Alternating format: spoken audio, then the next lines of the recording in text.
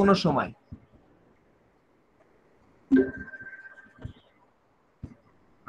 ওকে, আচ্ছা। Before starting chapter 2, any question on sir আমাদের TCP/IP অনলাইনটা হ্যাঁ বলো।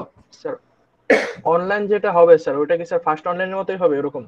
হ্যাঁ ওরকমই হবে, ওরকমই হবে। স্যার স্কিপ করার অপশনটা দিলে একটু ভালো হয় স্যার আমাদের জন্য। স্কিপ করার অপশনটা এটা পার্ট অফ দ্য এক্সাম, বুঝছো? আমি এটা রাখি না, কারণ হচ্ছে যে তোমার কোশ্চেনের টাইপ তাহলে চেঞ্জ হবে। তবে প্রথমটাতে কিন্তু ক্যালকুলেশন ছিল, ওইটাই আমি তোমাদেরকে বলছি। প্রথমটাতে ম্যাথমেটিক্যাল প্রবলেম ছিল, দ্বিতীয়টাতে ম্যাথমেটিক্যাল প্রবলেম থাকবে না, কারণ আমরা চ্যাপ্টার 2 যেগুলো স্টাডি করব সেগুলো মূলত কনসেপচুয়াল, সো ওই প্রবলেমটা হবে না। স্যার আমরা যে ডেমো কুইজ দিয়েছিলাম তার মানে ওরকম হবে কোশ্চেনটা? হ্যাঁ হ্যাঁ ওরকম, ওরকম হবে। তবে যেমন এর পরেরটা থার্ড যে ক্লাস টেস্টটা সেটা হচ্ছে আমি রিটেন নিব, অর্থাৎ যেখানে তোমাদের হাতে লেখার ব্যাপার বেশি থাকবে সেটা আমি রিটেন নিব, যেখানে কনসেপচুয়াল হাতে লেখার ব্যাপার বেশি থাকবে না সেটা অনলাইন নিব। অনলাইন নিলে একটা সুবিধা তোমরা বুঝতেই পারছো যে তুমি সঙ্গে সঙ্গে মার্কস পেয়ে যাচ্ছ, হ্যাঁ। আর রিটেন যেটা সেটা আবার আমাকে দেখতে হবে, এবং তোমার আমি মার্কসটা দেওয়ার পরে দেন তুমি মার্কসটা পাবে। সো যদি এমন হয় যে কনসেপচুয়াল কোশ্চেন, তখন তো রিটেন আর অনলাইন সেম। আর যদি হয় যে না অনেক লেখার ব্যাপার আছে, তখন সেটা আমরা রিটেন নিব, কারণ সেটা অনলাইনে হলে হয়তো একটু প্রবলেম হতে পারে।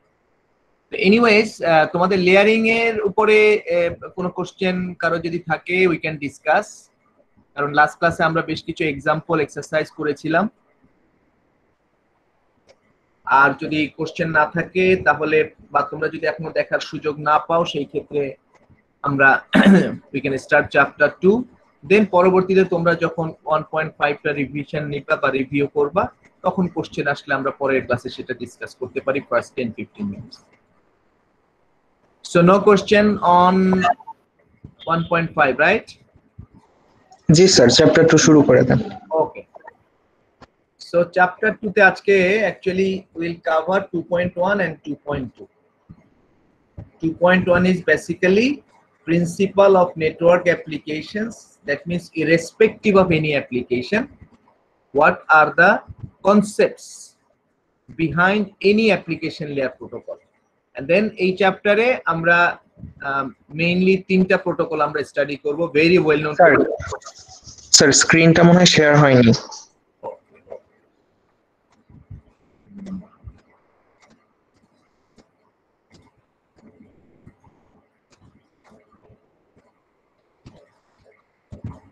ওকে,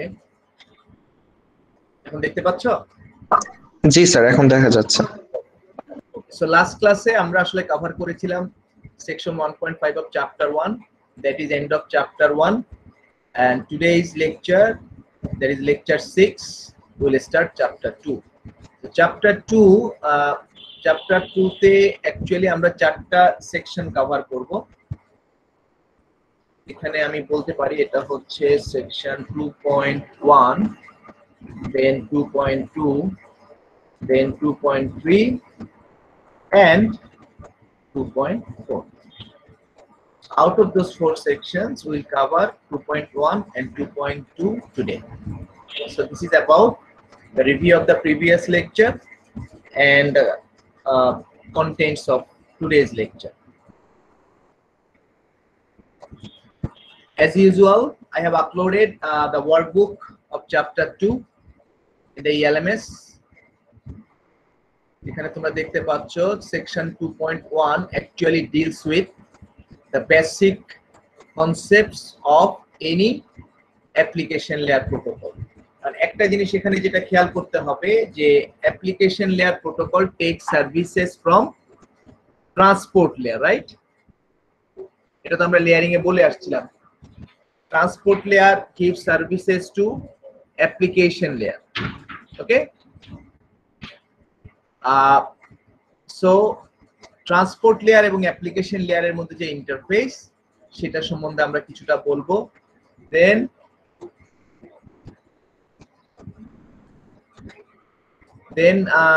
section 2.2, that is web and HTTP, অর্থাৎ ওয়েব ব্রাউজিং এ যে প্রোটোকলটা ইউজ হয় HTTP সেটা আমরা কভার করব।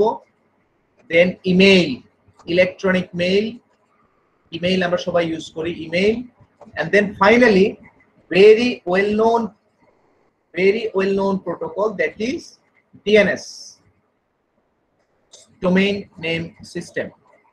সো এই হচ্ছে আমাদের সিলেবাস সেকশন 2.1 থেকে। একটা প্রবলেম এখানে আছে তোমাদের, এখন বইটা হচ্ছে ভার্সন 7, আসলে এখানে এই যে 2.4 বলা আছে ইলেকট্রনিক মেইল, আসলে এটা ভার্সন 7 হচ্ছে 2.3, and then DNS 2.5 বলা আছে, আসলে এটা 2.4। সো এইটুকু শুধু change, but actually otherwise everything is same as previous. So this workbook is already uploaded. Now let us start the lecture.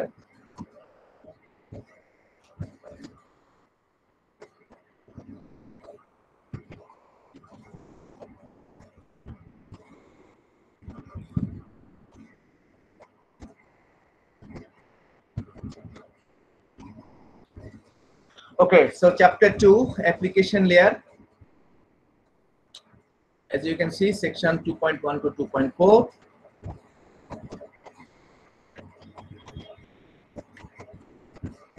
So what are the goals of this application layer?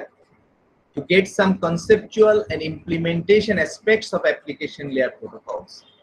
First of all, আমরা জানি যে application layer এর ঠিক পরের লেয়ারটা কোনটা?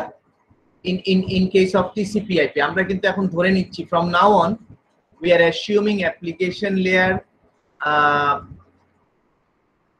is merged with presentation and session.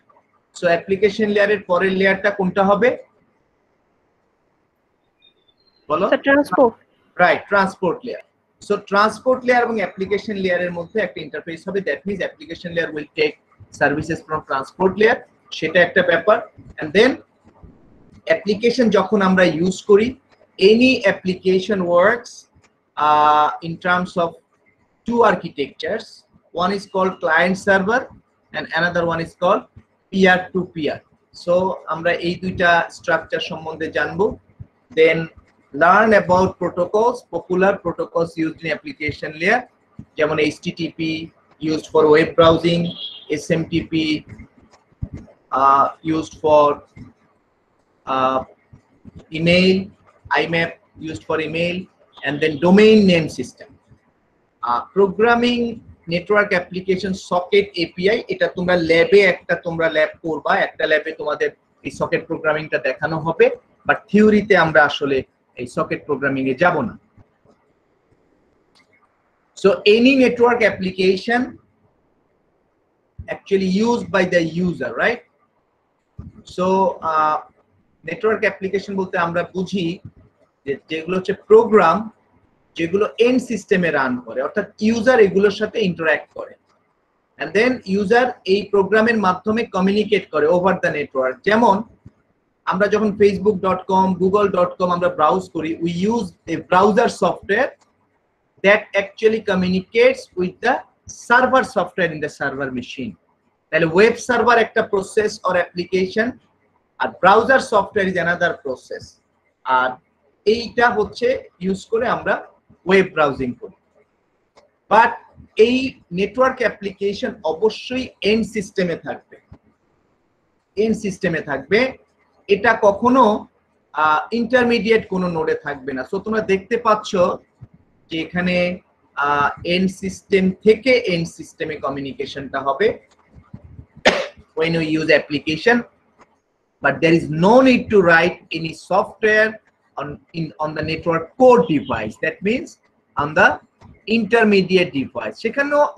সেখানেও programming আছে, বাট সেটা হচ্ছে নেটওয়ার্ক অপারেটিং সিস্টেম, সেটা এন্ড ইউজারের জন্য কোনো প্রোগ্রাম সেখানে নেই। সো এইটা হচ্ছে ফার্স্ট আইডিয়া। এখন সেকেন্ড আইডিয়া হচ্ছে, দেখতে পাচ্ছ যে অ্যাপ্লিকেশন টু অ্যাপ্লিকেশন। সো মাঝখানের নোডগুলো আসলে অ্যাপ্লিকেশনে পার্টিসিপেট করে না, তারা শুধুমাত্র ওই প্যাকেটগুলোকে ট্রান্সফার করে। এখন এখানে দুই ধরনের আর্কিটেকচার আছে, দেয়ার আর টু প্যারাডাইমস, এটাকে প্যারাডাইম বলে। One is client server architecture or client server paradigm. এটার সাথে আমরা আসলে বেশি পরিচিত। যেমন আমরা যখন facebook.com লিখি, আসলে আমার ব্রাউজার মেশিন হচ্ছে ক্লায়েন্ট, আর ফেসবুকের যে সার্ভার সেটা হচ্ছে সার্ভার। সো এইটাকে আমরা বলি ক্লায়েন্ট সার্ভার। এখন ক্লায়েন্ট সার্ভারের কিছু প্রপার্টি আছে, যেমন for the case of server should be dedicated always on. Server will be dedicated and server will be always on. যেমন সার্ভার সবসময় অন থাকবে, client can be on and off, but server will be always on. Server will have permanent or fixed IP address. ঠিক আছে, কারণ আমরা যখনই সার্ভারে ঢুকবো আমরা জানি যে আমাদের IP অ্যাড্রেসটা লাগে, সুতরাং IP অ্যাড্রেসটা যদি চেঞ্জ হয় তাহলে আমরা ক্লায়েন্ট কিন্তু সার্ভারকে পাবে না। So server will use permanent or fixed IP address, and normally often used in data centers for scaling. Data center মানে যেখানে huge number of server থাকে, যেমন ফেসবুক, গুগল, তাদের কিন্তু একটা দুটা সার্ভার নাই, they have hundreds of servers because তারা huge number of userকে সার্ভিস দিচ্ছে। সো এই সবগুলো সার্ভারের ফার্মকে কমনলি আমরা বলি data centre. and then client, এখন হচ্ছে কারা যারা ক্লায়েন্ট তাদের ক্ষেত্রে কি হবে? They will contact or communicate with the server, maybe intermittently connected, তার মানে they can be on, they can be off, may have dynamic IP address, তাদের IP অ্যাড্রেস গুলো এক এক সময় এক একটা হতে পারে। যেমন তোমরা ল্যাবে করবা DHCP, Dynamic Host Configuration Protocol, that means IP can be assigned statically and IP can be assigned dynamically. So ক্লায়েন্টের ক্ষেত্রে যখন ডাইনামিক আইপি অ্যাড্রেস ইউজ করবে তখন কখনো সেটা অন, একবার হয়তো একটা আইপি পাবে, আরেকবার হয়তো আরেকটা আইপি পাবে। আরেকটা important property in client server, they will not communicate directly with each other.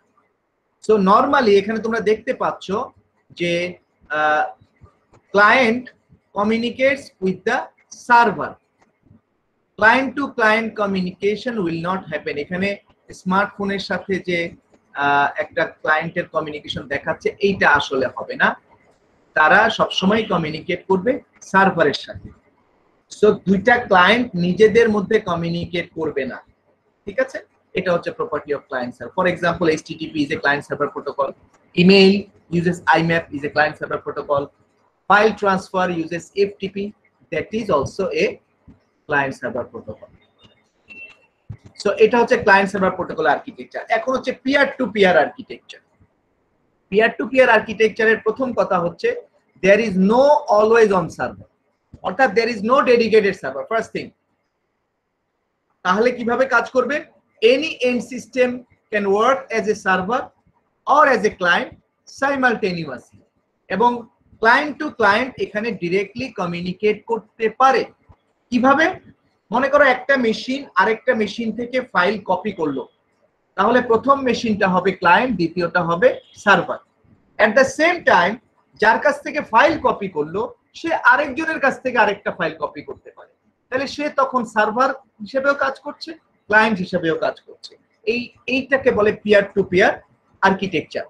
এবং এটাকে বলে সেলফ স্কেলেবিলিটি, অর্থাৎ নতুন একটা পিয়ার জয়েন করতে পারে, সে সার্ভিসও দিতে পারে, আবার সে সার্ভিস নিতেও পারে। So that is the idea of peer to peer architecture. এবং যে কোনো সময় any number of clients can come and go, এবং তাদের আইপি অ্যাড্রেস গুলো চেঞ্জ হতে পারে। সেই জন্য এখানে ম্যানেজমেন্টটা can be complex. Example, peer to peer file sharing এবং simplest possible peer to peer network কি হতে পারে?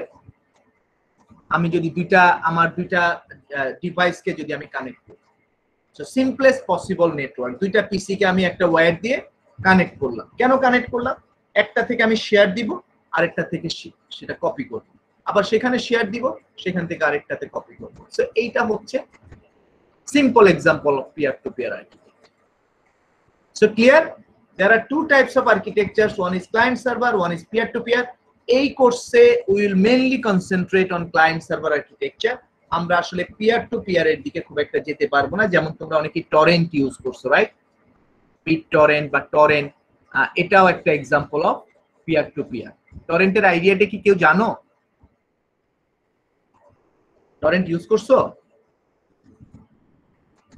জি স্যার, ইউজ করা হয়েছে কিন্তু আইডিয়াটা আইডিয়াটা এটা এখানে দেখো বলা আছে কমপ্লেক্স ম্যানেজমেন্ট, সো এটা not that easy, but idea বোঝাটা সহজ। সেটা হচ্ছে টরেন্ট করে কি, মনে করো কোনো একটা মেশিন থেকে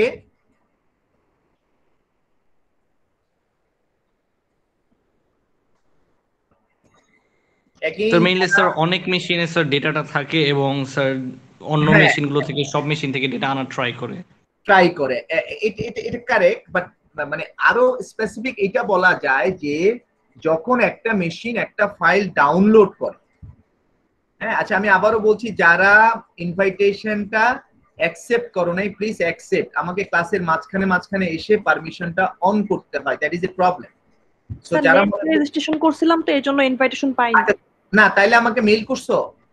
না স্যার, মেইল করা হয়নি। হ্যাঁ মেইল করে দিবা, একটা মেইল করে দিবা, যারা এখনো পাও নাই মেইল করে দিবা, আমি ইনভাইটেশন আবার পাঠিয়ে দিব। ওকে আচ্ছা, তো যেটা বলছিলাম যে টরেন্টের ক্ষেত্রে কি হয়, ধরো একটা মেশিন একটা ফাইল ডাউনলোড করছে, নরমালি ক্লায়েন্ট সার্ভার হলে সব ক্লায়েন্ট সার্ভার থেকে ডাউনলোড করবে, তাহলে এক নাম্বার সার্ভারের উপর প্রেসার পড়বে, রাইট? আর আরেকটা হচ্ছে যে সার্ভার থেকে যদি 100 মেগা তুমি ডাউনলোড করো, সময় মনে করো যে 10 সেকেন্ড সময় লাগবে। এখন টরেন্টের আইডিয়াটা হচ্ছে কেউ একজন যদি ডাউনলোড শুরু করে এবং শুরু করার পরে সে যদি 20 mega, for example 20 mega download করে, সঙ্গে সঙ্গে অন্যরা তার কাছ থেকে নেওয়া শুরু করে। অর্থাৎ পুরো ফাইলটাকে অনেকগুলো চাঙ্কে ভাগ করা হবে, চাঙ্ক, প্যাকেট বলে না, এটাকে চাঙ্ক বলে। অর্থাৎ 100 মেগা হয়তো 20 মেগা 20 মেগা 20 মেগা করে ভাগ করা হলো। এখন যে কোনো একজন যখন ডাউনলোড করে 20 মেগা পর্যন্ত ডাউনলোড তার হয়ে গেছে, তখন কিন্তু নেটওয়ার্কের অন্যরা তার কাছ থেকে আবার নিতে পারে। তার মানে কি, ডিস্ট্রিবিউটেড। 100 মেগা একবারে না নিয়ে আমি 20 মেগা করে 5 জনের কাছ থেকে নিতে পারি, এটা একটা অ্যাডভান্টেজ।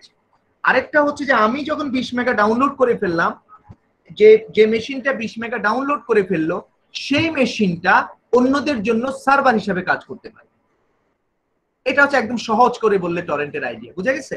সো এইটা একটা পিয়ার টু পিয়ার নেটওয়ার্কের আইডিয়া। স্যার এটাকে কি সিডিং বলে?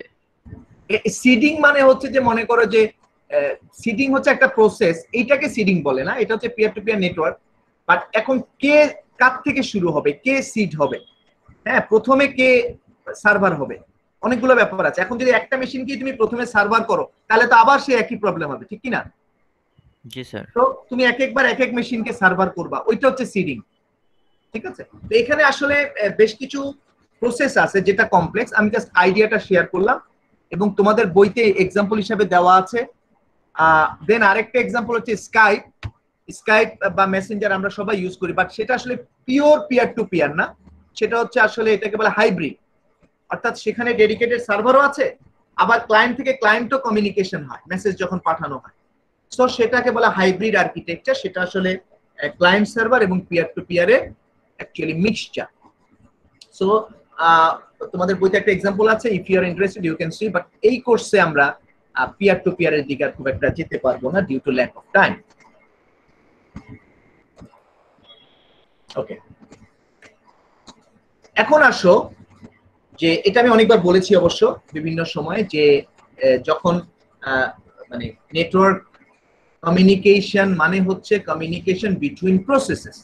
যেমন ব্রাউজার একটা প্রসেস, ওয়েব সার্ভার একটা প্রসেস। প্রসেস মানে কি, প্রোগ্রাম। তোমরা সি প্রোগ্রামিং করছো না, একটা এক্সিকিউটেবল ফাইল তৈরি করছো, সেটা রান করে, এটা একটা process. So browser is a process, web server is a process, but these two processes run in different machines. আবার এমএস ওয়ার্ড একটা প্রসেস, এমএস পাওয়ার পয়েন্ট একটা process. These processes run in the same machine, right? So যখন একটা process same মেশিনে আরেকটা প্রসেসের সাথে communicate করে, এটাকে আমরা বলি ইন্টার প্রসেস কমিউনিকেশন। তোমরা অপারেটিং সিস্টেমে করে আসার কথা। সো এটা হচ্ছে defined by the operating system.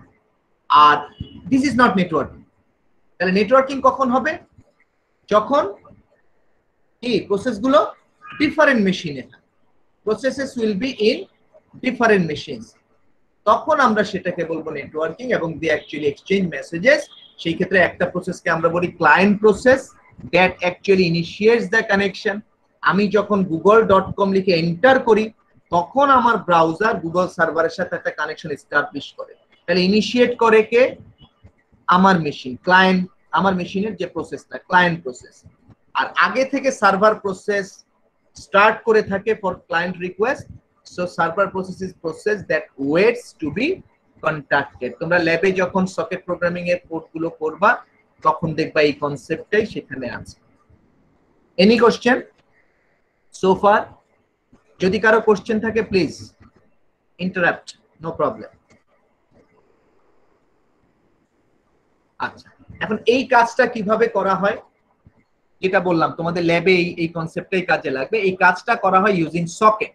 Socket হচ্ছে একটা প্রোগ্রামিং কনসেপ্ট যেখানে ভ্যারিয়েবলের মতো, তোমরা যখন একটা ভ্যারিয়েবল ডিফাইন করো, রাইট, ইন্টিজার এ, ইন্টিজার বি, তখন কি এ আর বি আসলে ইস্যু না, ইস্যু হচ্ছে এ আর বি এর জন্য দুইটা সেপারেট ফিজিক্যাল মেমোরি স্টোরড আছে, ঠিক কি না? এবং যখন তুমি এর মধ্যে কোনো ভ্যালু রাখো তখন সেটা এ তে থাকে, ওই ফিজিক্যাল মেমোরিতে থাকে, এবং এ সেটাকে ইন্ডিকেট করে। এখন দুইটা প্রসেস যেহেতু ডিফারেন্ট মেশিনে আছে, তারা যখন কমিউনিকেট করবে তাদের ডাটাগুলো কোথায় থাকবে? তাদের ডাটাগুলো থাকবে মেমোরিতে। সেই মেমোরিটা ডিফাইন করে socket. So socket is a programming concept that actually defines A memory, physical memory.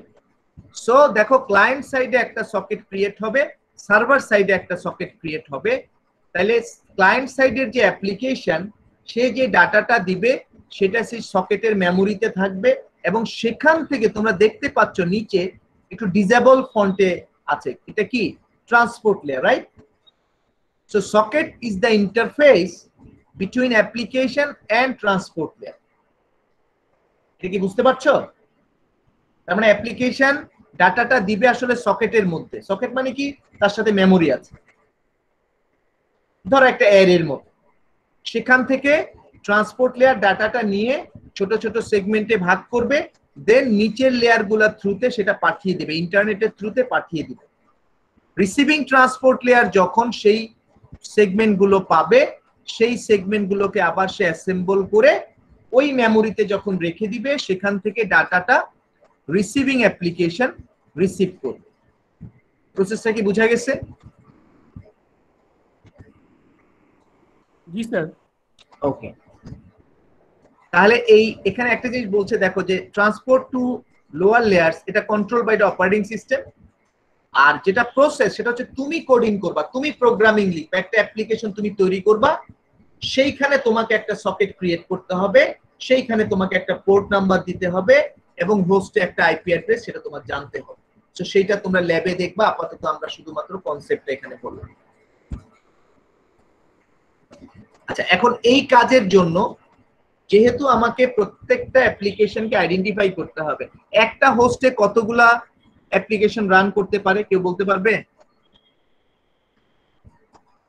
একটা মেশিনে কতগুলো অ্যাপ্লিকেশন বা প্রসেস রান করতে পারে? একটা না বেশি? স্যার বেশি। বেশি। যখন মাল্টিপল হবে, এটা এখন 2টা হোক আর 20টা হোক, প্রত্যেকটা অ্যাপ্লিকেশনকে তাহলে আলাদা করতে হবে। ওকে, তো এই কাজটার জন্য তোমাদের বুঝতে হবে তাহলে প্রত্যেকটা প্রসেসের জন্য আলাদা আলাদা সকেট লাগবে, কারণ তাদের আলাদা আলাদা মেমোরি লাগবে। তো সেই কারণে প্রত্যেকটা সকেটকে আইডেন্টিফাই করার জন্য আমরা একটা আইডি ইউজ করি, সেটাকে আমরা বলি পোর্ট নাম্বার। তাহলে এটা আগেই বলছিলাম যে প্রত্যেকটা ডিভাইসকে আইডেন্টিফাই করে আইপি অ্যাড্রেস, নেটওয়ার্ক লেয়ার। আমরা যখন কত ক্লাসে আমরা যখন এক্সাম্পল 12 আমরা যখন করছিলাম, তখন আমরা দেখছিলাম যে কোন জায়গায় পোর্ট নাম্বার, কোন জায়গায় আইপি অ্যাড্রেস, কোন জায়গায় ম্যাক অ্যাড্রেস দেখছিলাম না, মনে আছে? সো আইপি অ্যাড্রেস আমরা বলছিলাম নেটওয়ার্ক লেয়ারে, এটা কি বলছিলাম? জি স্যার বলছেন। হ্যাঁ, তাহলে দেখো সেই জিনিসগুলো আমার কিন্তু এখন থ্রু আউট দ্য সেমিস্টার আমার বারবার কাজে লাগবে। এখন কথা হচ্ছে, যদি একটা সার্ভারের প্রসেসকে আমি আইডেন্টিফাই করতে চাই, তাহলে কিন্তু আগে মেশিনটাকে আইডেন্টিফাই করব। মেশিনটাকে আইডেন্টিফাই করব কি দিয়ে? একটা মেশিনকে কি দিয়ে আইডেন্টিফাই করব? স্যার আইপি অ্যাড্রেস দিয়ে। ভেরি গুড, আইপি অ্যাড্রেস দিয়ে। আচ্ছা, এখন আইপি অ্যাড্রেস দিয়ে মেশিনকে আইডেন্টিফাই করলাম, কিন্তু সেই মেশিনে অনেকগুলো অ্যাপ্লিকেশন রানিং, তারপরে কি দিয়ে আইডেন্টিফাই করব? Sir port number. Port number. Port number. তো দেখো কনসেপ্টটা ক্লিয়ার হয়েছে কিনা। তার মানে একটা প্রসেসকে আইডেন্টিফাই করতে গেলে আমার আসলে ওই সার্ভারের বা মেশিনের আইপি লাগবে, আর ওই প্রসেসের যে সকেট তার পোর্ট নাম্বার লাগবে, তাইলে আমি সেই অ্যাপ্লিকেশনটাকে আইডেন্টিফাই করতে পারবো। So this is the idea. Sir yes sir ব্রাউজারে স্যার প্রত্যেকটা ট্যাবেরও কি আলাদা আলাদা পোর্ট নাম্বার থাকে?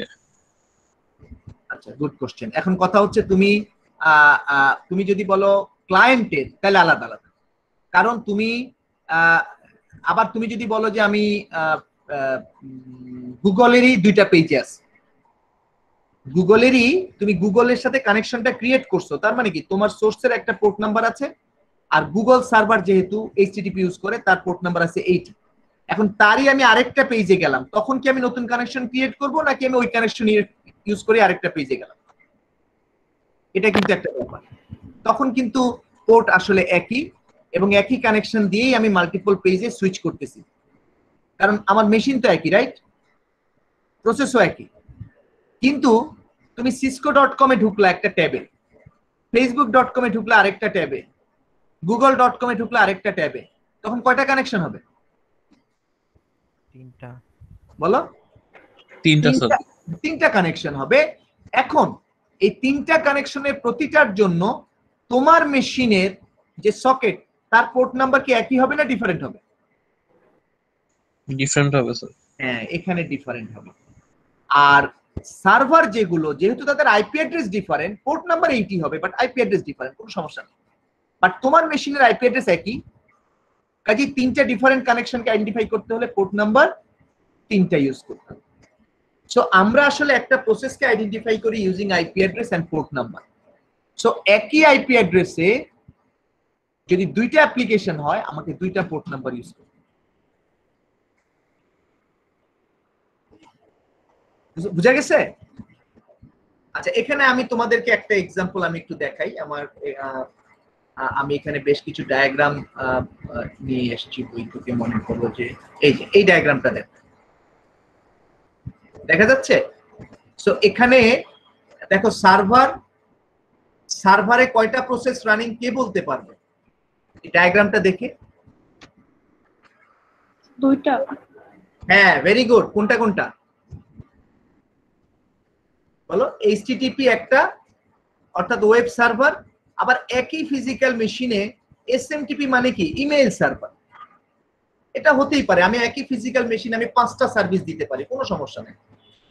আবার প্রত্যেকটা জন্য আলাদা আলাদা ফিজিক্যাল মেশিন দিতে পারি। বাট যখন আমি একই ফিজিক্যাল মেশিনে মাল্টিপল সার্ভিস দিচ্ছি, তখন এইচটিটিপি কে আইডেন্টিফাই করার জন্য পোর্ট নাম্বার লাগবে, আর কি লাগবে?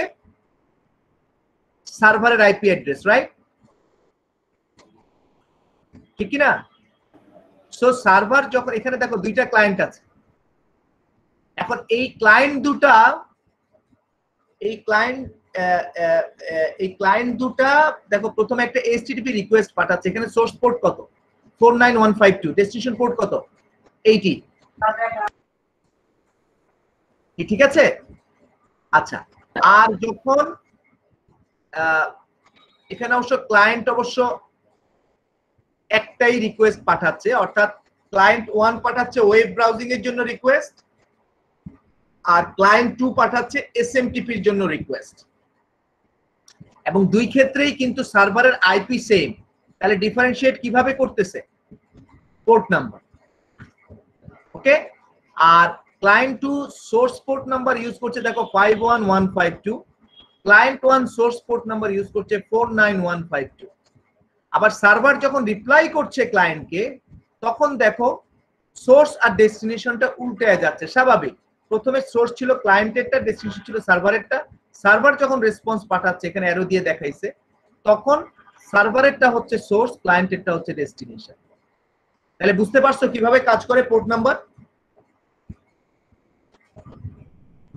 জি স্যার, জি স্যার। ওকে, আমরা যখন সামনে আরো আগাবো আরো ক্লিয়ার হবে। আচ্ছা, এখন আসো নেক্সট আমাদের যে পয়েন্টটা খেয়াল করতে হবে সেটা হচ্ছে আমরা প্রোটোকলের ডেফিনিশন পড়ে আসছি। প্রোটোকলের ডেফিনিশন আমরা আগে পড়ে আসছি, এখন আবার আমরা একটু দেখি যে একটা তখন যে ডেফিনিশন আমরা পড়ে আসছি সেটা ছিল জেনেরিক ডেফিনিশন। আমরা 3টা কিওয়ার্ড পড়ে আসছিলাম, কে বলতে পারবে? Protocol is defined by 3 keywords। কি কি? Sir format, order, actions. Very good. Format, order, actions. এখন format and order of messages, এটা মনে রাখতে হবে। Format and order of messages, R actions হচ্ছে আসলে রুলস এন্ড রেগুলেশন। এখন চ্যাপ্টার 2 তে এসে we have to understand what an application layer protocol defines. So আগেরটাই definition ঠিক আছে, বাট আমরা সেটাকে আরেকটু এখন স্পেসিফাই করব। অ্যাপ্লিকেশন লেয়ারে এসে যে কোনো প্রোটোকলে 4টা জিনিস ডিফাইন থাকবে। Number 1, types of messages. যেমন একটু পর আমরা HTTP স্টাডি করব, আমরা দেখব HTTP uses 2 types of messages. One is HTTP request, one is HTTP response. তাহলে HTTP প্রোটোকলে সেটা ডিফাইন্ড আছে। আবার আরেকটা প্রোটোকল যদি হয় সেখানে আবার মেবি 3টা 4টা মেসেজ ডিফাইন থাকতে পারে। বাট যে কোনো application layer প্রোটোকলে first thing types of messages must be defined. Second point, আর কি ডিফাইন থাকবে? Syntax of the message.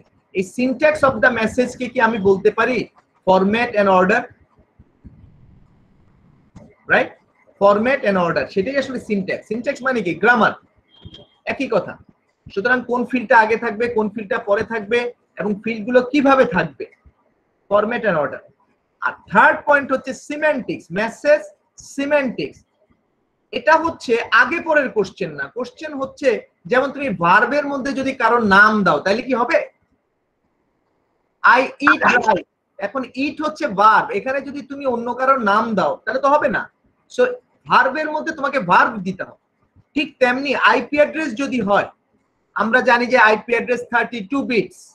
সুতরাং আইপি অ্যাড্রেসের মধ্যে কেউ যদি একটা ভ্যালু না দিয়ে এবিসিডি দেয় তাহলে কাজ হবে? হবে না। সো এটাকে বলছি আমরা সিমেন্টিক্স, যে প্রত্যেকটা ফিল্ডের ভ্যালু ডিফাইন করতে হবে। যদি সেটা পোর্ট নাম্বার হয় সেখানে ভ্যালিড পোর্ট নাম্বার দিতে হবে। এটা হচ্ছে সিমেন্টিক্স। এন্ড লাস্ট ওয়ান হচ্ছে আসলে ওই যে অ্যাকশনস। সো প্রথম 3টা কে আমরা অরিজিনাল ডেফিনিশনের ফরম্যাট এন্ড অর্ডার হিসেবে চিন্তা করতে পারি, আর যেটাকে আমরা অ্যাকশনস বলছিলাম সেটাকে আমরা এখানে বলছি rules. why, when and how processes send and respond to messages. So একটা মেসেজ যখন সে রিসিভ করবে তখন তার রেসপন্সটা কি হবে, এটাও সেই প্রোটোকলে ডিফাইন থাকতে হবে। এখন আমি যদি এটা এক্সাম্পল বলি আবারও, 404 নট ফাউন্ড, এটা কি বলো তো? এই মেসেজটা দেখছো না সবাই কখনো না কখনো? জি স্যার। 404 নট ফাউন্ড, এটা আসলে একটা এরর মেসেজ। এখন এটা তাহলে কোথায় ডিফাইন থাকবে? HTTP তে, রাইট? HTTP এর কোন পার্টে ডিফাইন থাকবে? Types of messages, message syntax, message সিমেন্টিক্স, না রুলস? Sir rules. মেসেজে হ্যাঁ, দুইটাই অ্যান্সার কারেক্ট। আসলে রুলসে বলা থাকবে যদি তোমার কাছে ফাইল না থাকে তাইলে তুমি পাঠাবা, আর মেসেজে বলা থাকবে কি পাঠাবো। 404 একটা কোড, আর নট ফাউন্ড হচ্ছে একটা ফ্রেজ, সেটা পার্ট অফ দ্য মেসেজ। কিন্তু রুলে বলা থাকতে হবে সেটা কখন পাঠাবে, যখন ফাইলটা নাই। আবার যখন ফাইলটা থাকবে তখন কিন্তু ওইটা পাঠাবে না, তখন কি পাঠাবে আমরা দেখবো HTTP যখন স্টাডি করব। So clear?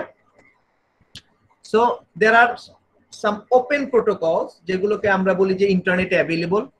এগুলোর নাম আসছে হচ্ছে RFC থেকে, রিকোয়েস্ট ফর কমেন্টস। দেখবা যে নামগুলো এরকম RFC 1800 এরকম, মনে করো HTTP এর একটা RFC নাম্বার আছে। সো তুমি যদি গুগলে সার্চ দাও তুমি পাবলিকলি অ্যাভেলেবল সেই প্রোটোকলের ডকুমেন্টটা পাবা। এখন মনে করো তুমি একটা ব্রাউজার নতুন করে তুমি লিখবা যে তুমি একটা ব্রাউজার তৈরি করবে, তোমাদের কোনো সফটওয়্যার ডেভেলপমেন্ট কোর্সে তুমি বললাম একটা ব্রাউজার তৈরি করো।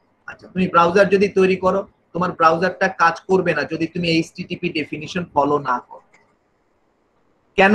কারণ HTTP তে বলা আছে যে কেউ যখন কোনো দিবে, অ্যাড্রেস দিবে, সেটাকে কিভাবে ফরম্যাট করে সার্ভারের কাছে পাঠাইতে হবে।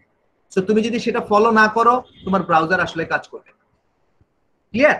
সো সেটার জন্য তুমি এইচটিটিপি প্রোটোকলের যে পুরো স্পেসিফিকেশন থাউজেন্ডস অফ পেজেস তুমি ইন্টারনেট থেকে সেটা ডাউনলোড করতে পারবা, এগুলোকে বলে ওপেন প্রোটোকলস।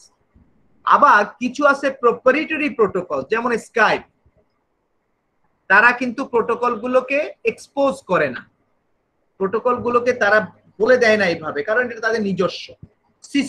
সিসকোর কিছু প্রোটোকল আছে নিজস্ব, এগুলোকে বলে প্রপ্রাইটারি প্রোটোকলস, ঠিক আছে? এগুলো পাবলিকলি পাওয়া যায় না, বাট এগুলো নিয়ে হয়তো অনেক রিসার্চ করে বের করছে এটা কিভাবে কাজ করে।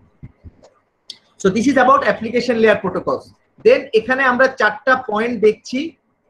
এই 4টা পয়েন্ট হচ্ছে তোমাদের বুঝতে হবে। Again application layer depends on services from transport layer.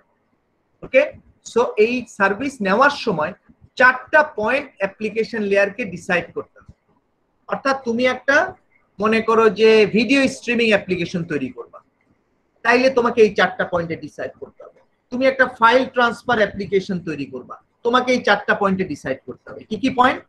প্রথম কথা, ডাটা ইন্টিগ্রিটি, অর্থাৎ কোনো ডাটা লস টলারেট করা যাবে কিনা, ইয়েস অর নো। এটার কোনো ডিরেক্ট অ্যান্সার নেই, এটা অ্যাপ্লিকেশনকে ডিসাইড করতে হবে। যেমন ফাইল ট্রান্সফার যদি হয়, আমরা চাই 100% reliable, no data loss, not even a byte, তাইলে আর কাজ করবে না।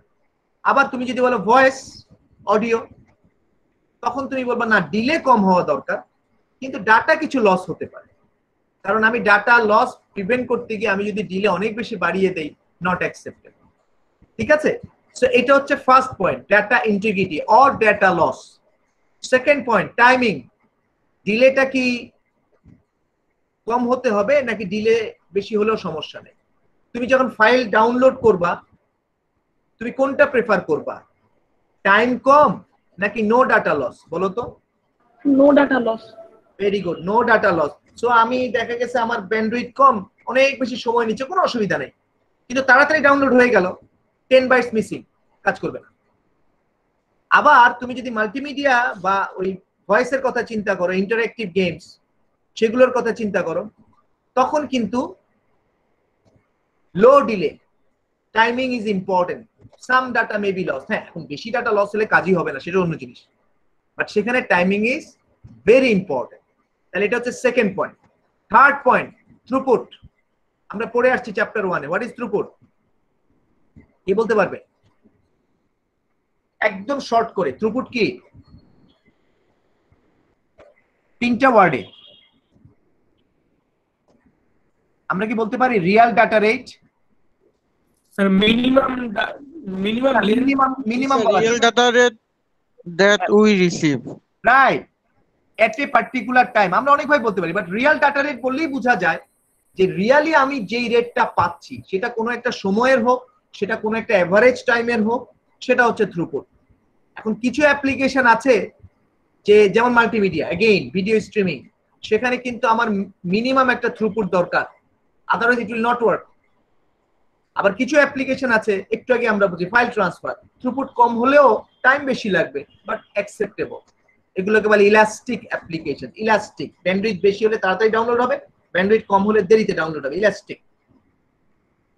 তাহলে এটা আরেকটা পয়েন্ট, থ্রুপুট অ্যাপ্লিকেশনকে ডিসাইড করে। যেমন যারা কল সেন্টার সার্ভিস দেয়, রাইট, তাদের কিন্তু একটা মিনিমাম থ্রুপুট থাকতে হবে, আদারওয়াইজ তাদের সার্ভিস হবে না। আর তাদের যদি সার্ভিস ঠিক মতো না দিতে পারে, তাদের কোম্পানি শেষ, কেউ তাদের কাছে সার্ভিস নিবে না। So throughput is important. And last one কি? Security, the next big thing. Security is very very important. So সেখানে এনক্রিপশন থাকতে পারে, ডাটা এন্ট্রি থাকতে পারে, এবং সিকিউরিটির জন্য আমরা এই কোর্সে যদিও সিকিউরিটিটা পড়বো না, তোমরা নেটওয়ার্ক সিকিউরিটি যারা করবা, সেখানে দেখবা যে ট্রান্সপোর্ট লেয়ার এবং অ্যাপ্লিকেশন লেয়ারের মাঝখানে একটা সাব লেয়ার অ্যাড হয়, সেটা হচ্ছে সিকিউর সকেট লেয়ার অথবা ট্রান্সপোর্ট লেয়ার সিকিউরিটি সেটাকে বলে, সেইটাই হচ্ছে আসলে এনক্রিপশন। ঠিক আছে?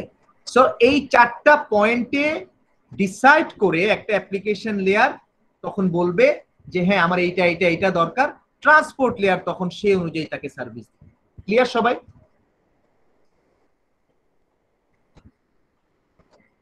আচ্ছা, এখন আসো ট্রান্সপোর্ট লেয়ার কিভাবে সার্ভিস দিবে। অ্যাকচুয়ালি দেয়ার আর বেসিক্যালি 2 প্রোটোকলস, একটা হচ্ছে টিসিপি, একটা হচ্ছে ইউডিপি। আমরা এটা অনেক ডিটেইলসে পড়বো চ্যাপ্টার 3-তে, আপাতত জাস্ট বেসিক কনসেপ্টটা আমরা এখানে বলছি। TCP is a reliable transport, অর্থাৎ কোনো ডাটা যদি মিসিং হয় TCP will retransmit. Then TCP uses flow control, এটা আমরা লেয়ারিং এর সময় হয়তো বলছি কিনা, যে সেন্ডার এবং রিসিভারের মধ্যে ডাটা যখন ফ্লো হবে তখন রিসিভারের বাফারে যদি কোনো স্পেস খালি না থাকে তাহলে সেন্ডার সেন্ড করলে সেটা লস হবে। So sender will transmit according to the free space in the receiver's buffer. এটা হচ্ছে ফ্লো কন্ট্রোল। এগেইন এই ফ্লো কন্ট্রোলের জন্য তার ফিডব্যাক দরকার, যে আমার বাফারে কতটুকু খালি জায়গা আছে, রিসিভারকে বারবার এটা বলতে হবে, সেন্ডার সেই অনুযায়ী ডাটা পাঠাবে, ফ্লো কন্ট্রোল। দেন কনজেশন কন্ট্রোল। কনজেশন কন্ট্রোল হচ্ছে নেটওয়ার্কের যে ক্যাপাসিটি কোনো লিংকের তার থেকে বেশি রেটে যদি ডাটা আসে তখন কি হবে, লাইন বড় হতে থাকবে, এটাকে বলে জ্যাম, রাইট? একটা রোডে যদি ক্যাপাসিটির চাইতে বেশি গাড়ি আসতে থাকে জ্যাম লেগে যায়। আমাদের দেশে অবশ্য অন্য অনেক কারণে জ্যাম লাগে, বাট তারপরে এটাই বেসিক রিজন। সো এটাকে কন্ট্রোল করা, কনজেশন কন্ট্রোল। এগেইন ফিডব্যাক লাগবে, ফিডব্যাক ছাড়া এটা কন্ট্রোল করা যাবে না। আর UDP on the other hand unreliable. তাহলে কেন ইউডিপি ইউজ করবো? ইউডিপি যদি আনরিলায়েবলই হয়, ডাটা লস হলে রিট্রান্সমিট নাই করে, কেন ইউজ করব? Because UDP will be ফাস্টার, low delay. So multimedia বা এই ধরনের অ্যাপ্লিকেশনে আমার লো ডিলে দরকার, আমরা ইউডিপি ইউজ করব। But both TCP and UDP will not provide any guarantee or any predefined security, provide কেউই করবে না। আর এর সাথে সাথে ইউডিপি ফ্লো কন্ট্রোলও করবে না, কনজেশন কন্ট্রোলও করবে না, কারণ এগুলোর জন্য ফিডব্যাক দরকার। UDP will not send any feedback. তাহলে মোটামুটি একটা বেসিক ডিফারেন্স বোঝা গেল। আমরা যখন রিলায়েবিলিটি চাই you will use TCP, but that will add delay. আর আমরা যখন ফাস্টার সার্ভিস চাই তখন আমরা ইউডিপি ইউজ করব, বিকজ বাট সেই ক্ষেত্রে যদি আমার অনেক বেশি লস হয় তখন আমি রিকোয়ার্ড সার্ভিস পাবো না, বাট কিছু করার নেই। ওকে, that is end of basic concepts. এখন আসো our first protocol, web and HTTP. Web browsing এর জন্য আমরা যেটা ইউজ করি এইচটিটিপি, এটার সাথে আমরা সবচেয়ে বেশি পরিচিত। এবং অনেক কিছু, if you can connect with your experience, you can find many things that you have already experienced, but maybe you did not notice. কিন্তু এখন থেকে এটা নোটিস করবা, জাস্ট ট্রাই টু কানেক্ট। প্রথম কথা হচ্ছে যে একটা এইচটিটিপি যখন ইউজ হয় ওয়েব ব্রাউজিং এর জন্য, আসলে এটা হচ্ছে ওয়েব পেজ। একটা ওয়েবসাইটে আমরা যাই, facebook.com, যেটা আসে সেটা ওয়েব পেজ। দেন সেখানে আমরা একটা লিংকে ক্লিক করি, আরেকটা ওয়েব পেজে যাই, লিংকে ক্লিক করি, আরেকটা ওয়েব পেজে যাই, ঠিক আছে? সো প্রথম যে কথাটা আমাদেরকে বুঝতে হবে সেটা হচ্ছে web page actually is a connection of objects, each of which can be stored on different web servers. এটা ওই সার্ভারে থাকতে পারে, এটা অন্য কোনো সার্ভারে থাকতে পারে, ঠিক আছে? এখন দেখো কানেক্টিভিটি অনেক ইজি। আমার মনে হয় যে 5-7 বছর আগে বা 10 বছর আগে যখন ফেসবুকে তুমি কোনো ভিডিও ক্লিক করতা ইউটিউবে চলে যেত, এটা কেউ দেখছিলা? অনেক আগে অবশ্য। মানে এখন কিন্তু তুমি ফেসবুকে যদি ভিডিও অন করো, ফেসবুকে ইয়া হচ্ছে, ভিডিওটা চলতেছে, কিন্তু তার মানে কি সেটা এমবেডেড ইন দা ফেসবুক। আগে যেটা ছিল যে না, সেটা সেপারেট অবজেক্ট, সুতরাং সেটা এখনো সেপারেট অবজেক্ট, বাট এখন সেটা উইদিন দা সার্ভার। সো এই কারণে সেখানেই সেটা রান করে। আর আগে হতো আমাকে ওইখানে নিয়ে যেত।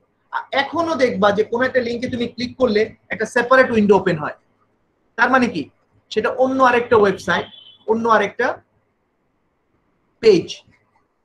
আচ্ছা, আবার একই পেজের মধ্যে অডিও আছে, ভিডিও আছে, ইমেজ আছে, টেক্সট আছে, সব কিন্তু আলাদা আলাদা অবজেক্ট। তো এটা প্রথমে বুঝতে হবে, একটা ওয়েব পেজ আসলে অনেকগুলো অবজেক্টের কালেকশন, এবং সেই অবজেক্টগুলোকে কন্টেইন করে কে?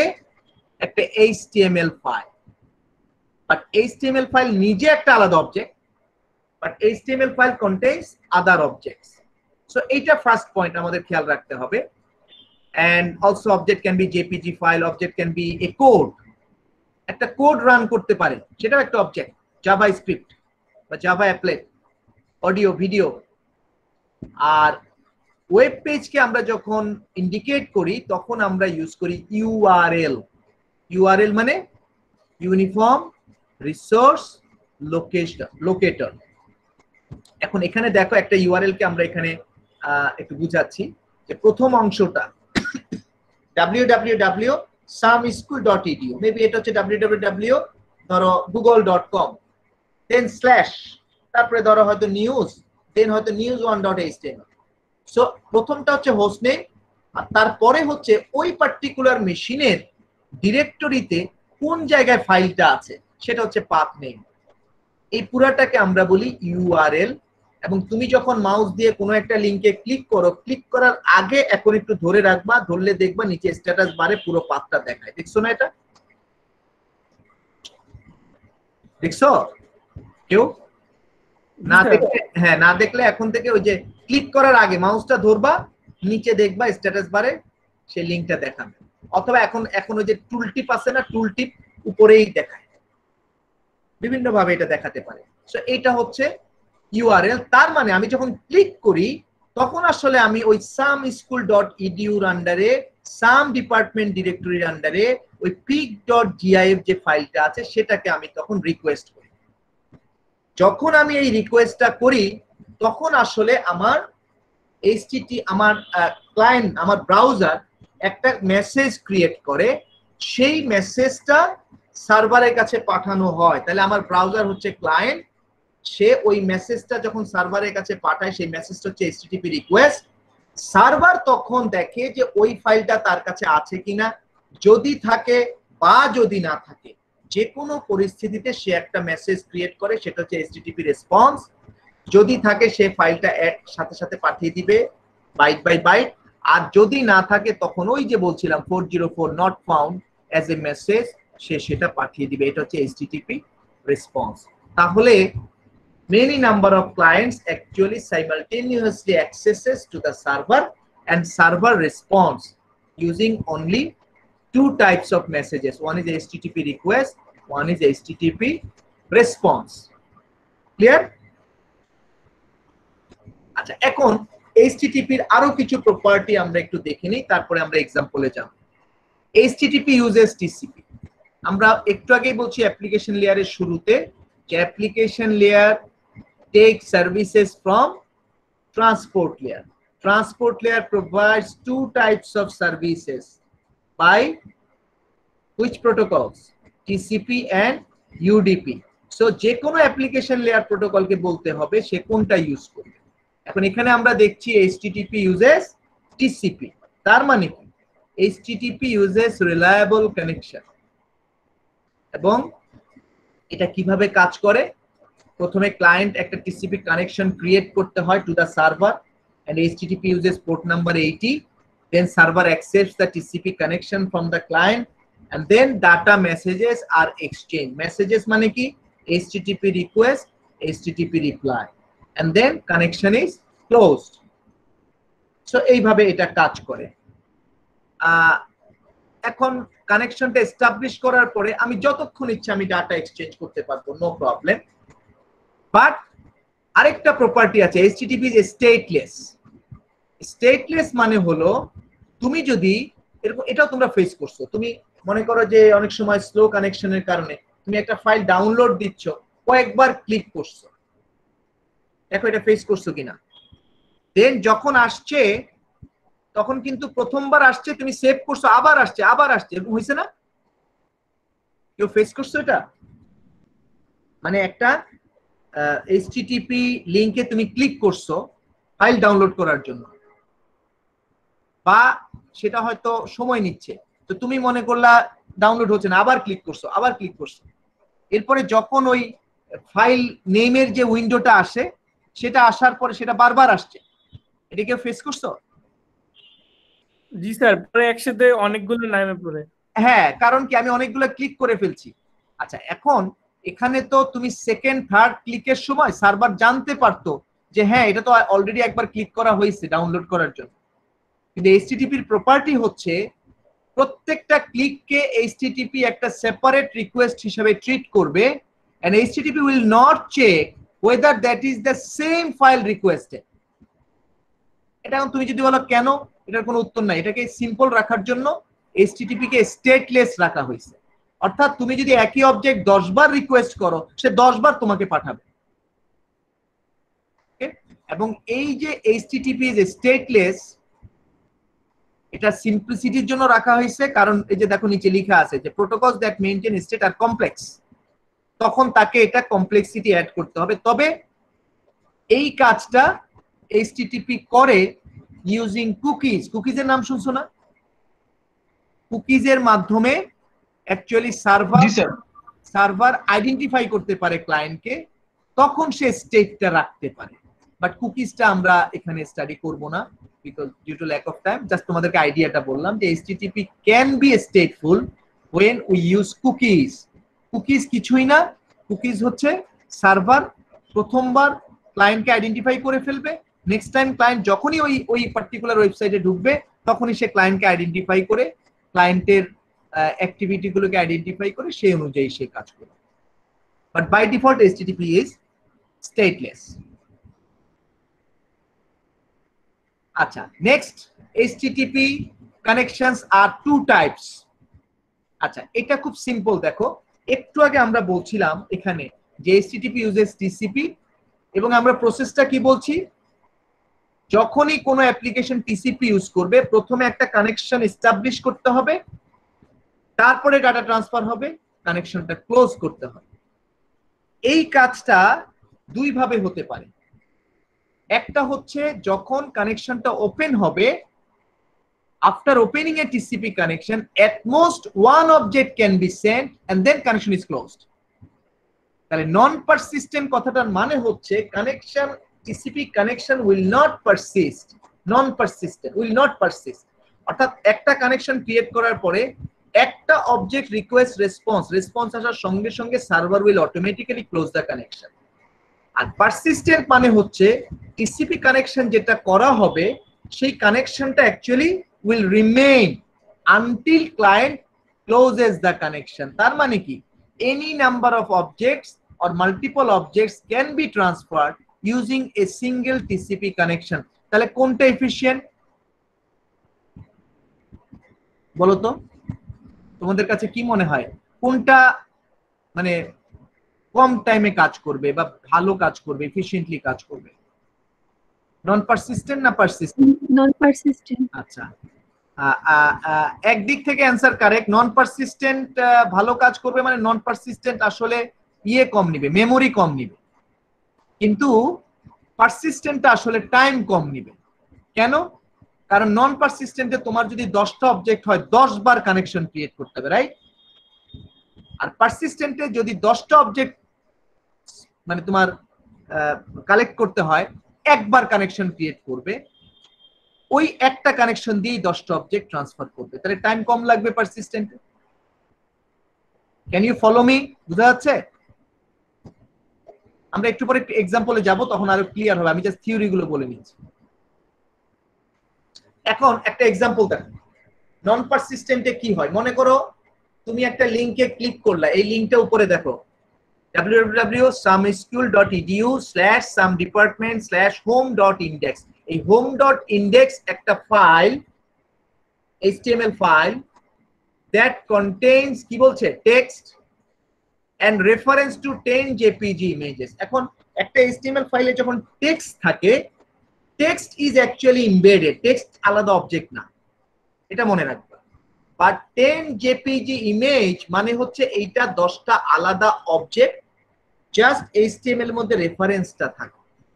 সো যখন রিকোয়েস্টটা করা হয় তখন প্রথমে সার্ভার শুধু home.index ফাইলটাই পাঠাবে। দেখো, তাহলে ইনিশিয়ালি একটা কানেকশন এস্টাবলিশ হবে, ডাটা কিন্তু এখনো যাবে না। 1 এর A TCP কানেকশন রিকোয়েস্ট, 1 এর B TCP কানেকশন রেসপন্স, এখনো ডাটা যাচ্ছে না, রিকোয়েস্ট যাচ্ছে না। এর 1 এর C এখন একটা রিকোয়েস্ট গেল, এই রিকোয়েস্টটা কার জন্য গেল, কোন ফাইলের জন্য গেল, কে বলতে পারবে? home.index, right? এই যে HTTP রিকোয়েস্ট সেটা হচ্ছে home.index ফাইলের জন্য, কিন্তু আমরা জানি সেখানে আরো 10টা ইমেজ আছে। তো যখন ব্রাউজার এই স্টেপ 3 দেন স্টেপ 4 স্টেপ 4টা খেয়াল করো, অটোমেটিক্যালি রেসপন্সটা পাঠানোর সঙ্গে সঙ্গে সার্ভার কিন্তু কানেকশনটা ক্লোজ করে দিছে। এখন এই হোম ডট ইন্ডেক্স ফাইলটা যখন ডিসপ্লে করতে যাবে আমার ব্রাউজার, তখন সে দেখবে সেখানে 10টা জেপিজি ইমেজের রেফারেন্স আছে। ফাইলগুলো কোথায় আছে? সার্ভারে আছে। রেফারেন্স মানে কি? রেফারেন্স মানে লিংক আছে, কিন্তু ফাইলগুলো আসলে সার্ভারে আছে। তাহলে এই প্রত্যেকটা জেপিজি ইমেজের জন্য কি রিকোয়েস্ট পাঠাতে হবে না? Yes or no? Yes, sir. হ্যাঁ, এখন এটা কে পাঠাবে? অ্যাজ এ ইউজার আমি তো প্রথমে লিংকটা ক্লিক করে দিলাম, আমার ব্রাউজারে আমি একটু পরে দেখতে পাচ্ছি একটা একটা করে ইমেজ দেখা যাচ্ছে, কিন্তু আমি তো আর ক্লিক করি নাই। আসলে ইন্টারনালি যখনই একটা আমার ব্রাউজার দেখবে এখানে একটা রেফারেন্স আছে বাট ফাইলটা অমুক জায়গায় আছে, তখনই ব্রাউজার ইন্টারনালি আবার রিকোয়েস্টটা পাঠাবে। কার জন্য? ওই 10টার জন্য 10টা রিকোয়েস্ট পাঠাবে এবং 10টার জন্য 10টা রেসপন্স আসবে। সরি, এখন প্রবলেম হচ্ছে যেহেতু সার্ভার কানেকশনটা ক্লোজ করে দিচ্ছে, সুতরাং বাকি যে 10টা ইমেজ আছে এই 10টা ইমেজের প্রতিটার জন্য একটা করে টিসিপি কানেকশন লাগবে, রাইট? Yes or no? নন পারসিস্টেন্টটা আমরা কি বলছি? একটা কানেকশন ক্রিয়েট হলে একটা শুধুমাত্র অবজেক্ট রিকোয়েস্ট রেসপন্স আসবে, কানেকশন ক্লোজ হয়ে যাবে। তাহলে আরেকটা অবজেক্ট রিকোয়েস্ট করতে গিয়ে আবার কানেকশন ক্রিয়েট করতে হবে, রাইট? সো এইটা হচ্ছে নন পারসিস্টেন্টের প্রবলেম। এই যে দেখো 6 নাম্বার স্টেপটা এখন খেয়াল করো। Step 1 to 5 will be repeated for each of the 10 jpg objects. Clear? তার মানে আমরা 1 থেকে 5 এর মধ্যে আমরা শুধু হোম ডট ইন্ডেক্স ফাইলটা পেলাম। এখন সেটা ডিসপ্লে করতে গিয়ে ব্রাউজার দেখলো সেখানে 10টা ইমেজ আছে, এই প্রত্যেকটা ইমেজ ফাইল আছে সার্ভারে, সুতরাং প্রত্যেকটার জন্য আবার রিকোয়েস্ট পাঠাইতে হবে। তাহলে 1 থেকে 5 রিপিট করতে হবে।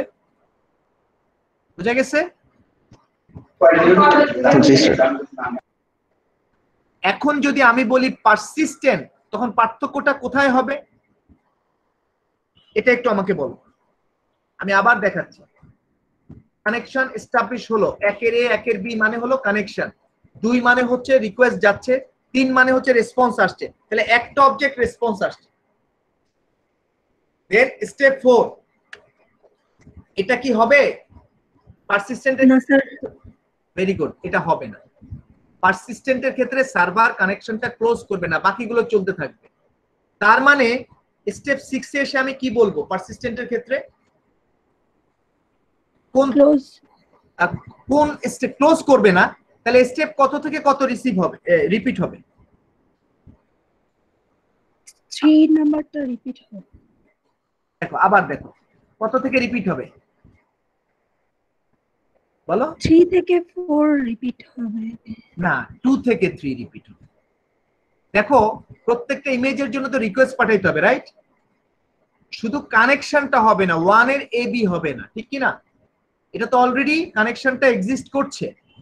তাহলে একটা ইমেজের জন্য রিকোয়েস্ট পাঠাবে, ইমেজের রেসপন্স আসবে। সেকেন্ড ইমেজের জন্য রিকোয়েস্ট পাঠাবে, ইমেজের রেসপন্স আসবে। থার্ড ইমেজের জন্য রিকোয়েস্ট পাঠাবে, রেসপন্স আসবে, রাইট? সো আমি বলতে পারি এখানে steps 2 to 5 will be repeated for each of the 10 objects. Correct or wrong? কি কোনো রেসপন্স নাই? আমি তো রিকোয়েস্ট পাঠালাম, কোনো রেসপন্স আসছে না কেন? সবাই কি বুঝতে পারছো না? বুঝতে পারছো না? পার্টিসিপেট করতে হবে। আচ্ছা, আমরা কোশ্চেন থাকলে করো, আর আমরা এক্সাম্পলে যাব একটু পরে। তাহলে নন পারসিস্টেন্টে জাস্ট আবার বলি আমি, নন পারসিস্টেন্টে প্রতিটা অবজেক্টের জন্য একটা করে টিসিপি কানেকশন লাগবে, আর পারসিস্টেন্টে যদি 10টা অবজেক্ট হয় কয়টা টিসিপি কানেকশন লাগবে? একটাই কানেকশন লাগবে, বাট রিকোয়েস্ট বারবার যাবে অবজেক্টে। রাইট, 10টা অবজেক্টের জন্য একটা কানেকশন লাগবে। 20টার জন্য কয়টা কানেকশন লাগবে? একটাই লাগবে। একটা কানেকশনই লাগবে। একটাই লাগবে। Very good. So any number of অবজেক্টের জন্য একটাই কানেকশন লাগবে। তাহলে কোনটা ফাস্টার হবে? পারসিস্টেন্ট। এখন এই যে কোনটা টাইম কম লাগবে সেটা বোঝানোর জন্য আমরা একটা মেজারমেন্ট ইউজ করি, এটাকে বলে আরটিটি, রাউন্ড ট্রিপ টাইম। এই মেজারমেন্টটা হচ্ছে time for a small packet to travel from client to server and back. অর্থাৎ একটা স্মল প্যাকেট মানে হলো ধরো 100 অফ বাইটস, এর বেশি না। এরকম একটা প্যাকেট ক্লায়েন্ট থেকে সার্ভারে যাবে, সার্ভার থেকে ব্যাক করবে, এই সময়টা নাম দিচ্ছি আমরা আরটিটি। এটা কি 1 সেকেন্ড না 1 মিলি সেকেন্ড না 1 ন্যানো সেকেন্ড আমার দেখার বিষয় না, আমি এই সময়টাকে নাম দিচ্ছি আরটিটি, ঠিক আছে। আবার যখন একটা অবজেক্ট রিকোয়েস্ট হচ্ছে, রিকোয়েস্টটাতে কোনো ফাইল নাই, রিকোয়েস্টটা খুব স্মল নাম্বার অফ বাইটস, সেই জন্য সেইটা দেখো 3 লাইন হিসাবে দেখানো আছে। কিন্তু রেসপন্সটা যখন সার্ভার পাঠায়, তখন at the end of the response server আসলে পুরো ফাইলটা পাঠায়। সেই জন্য দেখো ব্লু কালারের একটা থিক লাইন আছে। এই থিক লাইনটা ইন্ডিকেট করে যে ফাইলটা বাইট বাই বাইট কতক্ষণে পাঠাচ্ছে। যদি ফাইলের সাইজ অনেক বেশি হয় তাহলে এর থিকনেসটা বড় হবে, বুঝা গেছে? তাহলে এখানেও রিকোয়েস্ট থেকে রেসপন্স পর্যন্ত আরটিটি, আর বাকি যেটা thickness of the blue line হচ্ছে ফাইলের সাইজের উপর ডিপেন্ড করবে, সেটাকে আমরা বলি time to transmit the file. এখন আমি যদি বলি যে একটা অবজেক্টের জন্য নন পারসিস্টেন্টে রেসপন্স টাইম হবে 2 RTT plus file transmission time, এটা কি এগ্রিড?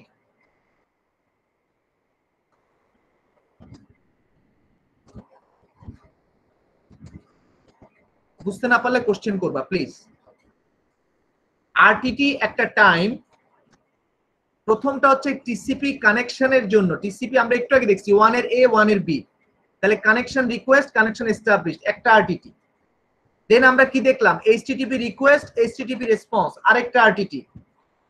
আর রেসপন্সের শেষে ফাইলটা অ্যাড করে দেওয়া হয় বাইট বাই বাইট। তো ফাইলের সাইজ যদি 100 মেগাবাইট হয় তাইলে যে টাইম লাগবে, ফাইলের সাইজ যদি 100 কিলোবাইট হয় তাহলে কি একই টাইম লাগবে?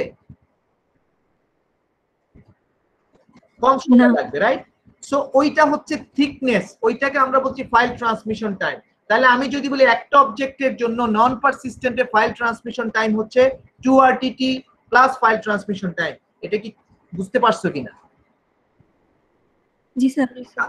এটা যদি বুঝতে পারো তাহলে আমরা একটা এক্সাম্পল আছে, এখানে যাওয়ার আগে আমি তোমাদেরকে একটা এক্সাম্পল আমি একটু দেখাতে চাই। এটা যদি বুঝতে পারো তাহলে আমরা হচ্ছে ওয়ার্কবুকে আমি একটা এক্সাম্পল নিয়ে কাজ করতে চাই। সেই এক্সাম্পলটা হচ্ছে এক্সারসাইজ 2। এই এক্সারসাইজ 2টা তোমরা একটু খাতা কলমে করো। আচ্ছা, এক্সারসাইজ 2 কি বলছে দেখো। Suppose a client web browser request an HTML file which contains 8 JPG images and 2 .mov video files. প্রথম কথা হচ্ছে এখানে কয়টা অবজেক্ট আছে তাইলে টোটাল? 10টা। আর একটু চিন্তা করো, এটা হচ্ছে এক্সারসাইজ 2। আচ্ছা, প্রথম আমি এটা এখানে বলতে চাচ্ছি যে নাম্বার অফ অবজেক্টস আসলে এটা হবে 8 প্লাস 2। তোমরা একদিক থেকে ঠিক আছো, কিন্তু প্লাস 1 হবে না, যেটাকে আমরা বলছি বেস HTML ফাইল। কারণ এই ভিডিও ফাইল আর ইমেজ গুলোকে কে রাখবে? একটা HTML ফাইল লাগবে না? জি sir. Request an HTML file which contains, তাহলে HTML ফাইল itself একটা অবজেক্ট। ক্লিয়ার? তাহলে টোটাল অবজেক্ট কয়টা? 11টা। স্যার আবার একটু বলেন 11 কিভাবে হইলো? 8 আর 2 10। এখন 8টা হচ্ছে ইমেজ, 2টা হচ্ছে ভিডিও ফাইল। এই ফাইলগুলোকে রাখবে কে? কোথায় থাকবে এগুলো? এগুলো থাকে কোথায়? একটা HTML ফাইলে থাকে। আমরা যখন একটা ওয়েব পেজ ডাউনলোড করি, একটা ওয়েব পেজে ক্লিক করি, ওয়েব পেজটা আসে, তার মধ্যে ইমেজ আসে, তাহলে ওয়েব পেজ ইটসেলফ একটা .html ফাইল না? জি স্যার। তার মধ্যে ইমেজ থাকে, তাহলে কি ওই HTML ফাইলটা আমাকে কাউন্ট করতে হবে না? জি স্যার বুঝতে পারছি। So 11টা file. এখন ফার্স্ট বলছে তোমাকে how many request will be send to by the browser. তাহলে নাম্বার অফ রিকোয়েস্ট কয়টা হবে বলো তো? এটা খুব সিম্পল, এটা নন পারসিস্টেন্ট পারসিস্টেন্ট কিছু বলে নাই, বলছে কতগুলো রিকোয়েস্ট ব্রাউজারকে সেন্ড করতে হবে, কতগুলো অবজেক্ট কতগুলো রিকোয়েস্ট, সিম্পল। এখন প্রথমটা আমরা ক্লিক করি অ্যাজ এ ইউজার, তাহলে একটা রিকোয়েস্ট গেল, আর ইন্টারনালি ব্রাউজার প্রতিটা অবজেক্টের জন্য একটা করে রিকোয়েস্ট পাঠায়, তাহলে আরো 10টা রিকোয়েস্ট যাবে, রাইট? বুঝা যাচ্ছে না? জি স্যার। না বুঝলে কোশ্চেন করতে হবে, আর বুঝলে ইয়েস বলতে হবে, চুপ থাকা যাবে না। নাম্বার অফ রিকোয়েস্ট তাহলে কি যতগুলো অবজেক্ট ততগুলো। এখন আসো, তোমাকে বলছে যে তাহলে তুমি which one of non-persistent and persistent will take less time to transfer the files, why অথবা explain। তো এইটা আমরা করতে পারি using RTT।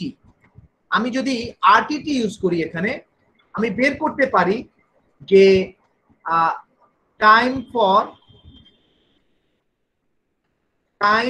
For non persistent কি বলছিলাম, 11টা অবজেক্ট রিকোয়েস্ট পাঠাতে হবে, প্রতিটার জন্য 2 RTT করে লাগবে বলছিলাম, প্লাস ফাইল ট্রান্সমিশন টাইম, তাহলে কি 22 RTT প্লাস FTT, রাইট? আর পারসিস্টেন্টের জন্য এটা তোমরা করো দেখি, টাইম ফর বলো 2 RTT plus file transmission time। শুধু 2 RTT? জি স্যার। একটু চিন্তা করতে হবে। আমরা যদি এই ডায়াগ্রামটা দেখি না,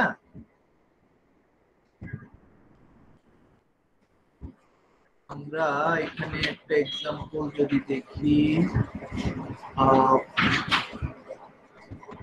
এই যে এটাই দেখো, এটাই তোমরা দেখো, এখানে যদি 11টা অবজেক্ট আমাদের, তাহলে নন পারসিস্টেন্টের জন্য একটা RTT, প্রতিটা অবজেক্টের জন্য কি একটা TCP আর একটা রিকোয়েস্ট রেসপন্স, দুইটা করে লাগতেছে, তো সরাসরি আমরা 2 দিয়ে মাল্টিপ্লাই করছি, 11 2 গুণে 22। কিন্তু যখন পারসিস্টেন্ট হবে RTT লাগবে একটা, TCP এর জন্য একটা লাগবে, কিন্তু 11টা অবজেক্টের জন্য কয়টা লাগবে? 11টাই লাগবে। Very good. তাহলে যখন পারসিস্টেন্ট হবে তখন 1 RTT লাগবে হচ্ছে for TCP connection, right? R plus 11 RTT লাগবে ফর 11 অবজেক্টস। বুঝা যাচ্ছে? ফলো করা যাচ্ছে? আর প্লাস ফাইল ট্রান্সমিশন টাইম যা আছে তাই, তাহলে কয়টা লাগবে? 12 RTT plus file transmission time. Clear কিনা? জি স্যার।